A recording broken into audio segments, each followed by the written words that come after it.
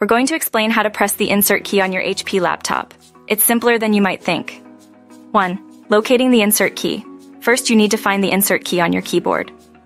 It's usually located in the top row of your keyboard, either on the right-hand side among the function keys, F1, F12, or it might be a secondary function on another key. 2. Direct insert key. On some HP laptops, the insert key is a standard key that you can press directly. Just locate it and press it. You might see an INS label, or sometimes it might be labeled insert. 3. Function key combination, FN plus another key. Many HP laptops use function keys in conjunction with the FN key to access secondary functions. If you don't see a dedicated insert key, look closely at a key.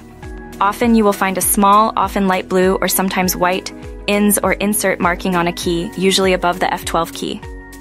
If you see this, then you need to hold down the FN key, usually located near the bottom left corner of your keyboard, and press the key with the INS or insert secondary function. For example, you might need to press FN plus F12 to activate the insert function. 4. On-screen keyboard. If you still can't find the insert key, your HP laptop likely has an on-screen keyboard. This is a virtual keyboard displayed on your screen. To access it, go to your computer's settings, usually under Ease of Access or a similar option. Look for an option related to on-screen keyboard and enable it. This keyboard will allow you to click the insert key virtually. 5. Checking your keyboard layout. Your keyboard layout might affect the insert key's location or functionality. Different keyboard layouts can slightly vary.